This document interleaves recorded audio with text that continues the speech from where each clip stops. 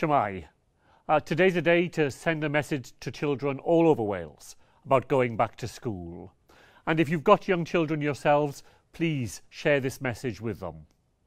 Now, if you're under 7, many of you will be going back to school tomorrow.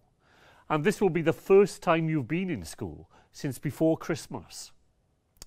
Now, I'm sure you're excited to see your friends and teachers again. And you know, they'll be excited to see you too. Your parents and teachers have done a brilliant job of helping you to learn while you've been at home. And we all know that this hasn't been easy.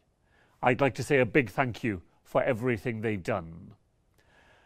The best place for anyone to learn is in school. And that's why we want to get you back into class with all of your friends. I understand that some of you may be a bit worried about going back, but we've worked with some of the best experts in the whole of Wales to make sure it's safe for you to do that. Your teachers have been working really hard to get school ready for you, and I'm sure they can't wait to welcome you back. For any older children watching today, I'm sorry, it's not quite time for you to return to school, but we hope it soon will be.